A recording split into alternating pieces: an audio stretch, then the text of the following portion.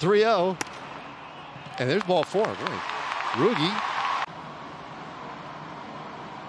3-2 pitch. And that's low, and Chafin not happy with himself. So a leadoff.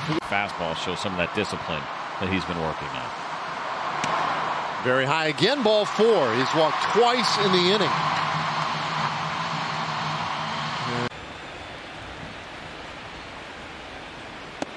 Upstairs, ball 4, and Odor will accept the 4-pitch walk. Rugi's at 10. And an 11-pitch walk.